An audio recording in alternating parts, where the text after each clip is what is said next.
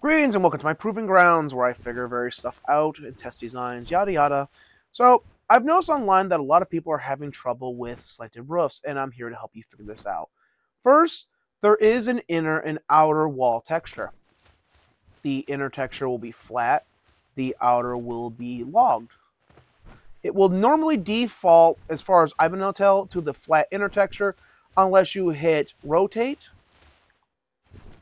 Then it will build like that.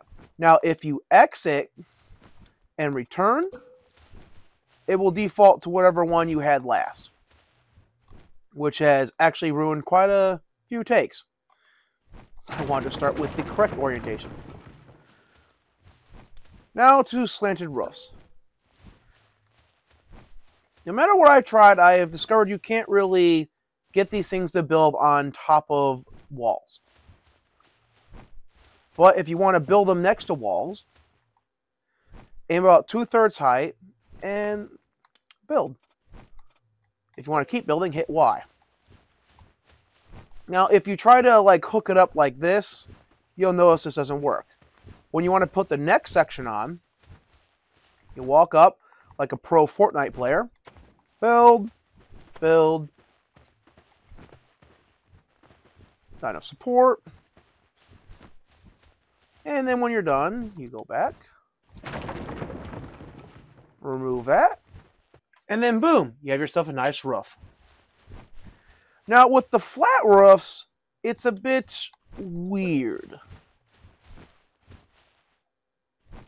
So you'll notice that they won't build on this, right? Put that there. And then it will still have trouble.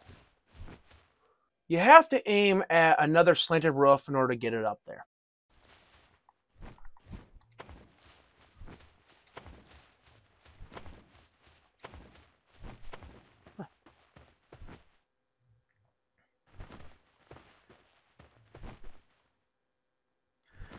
And that is how you build with slanted roofs.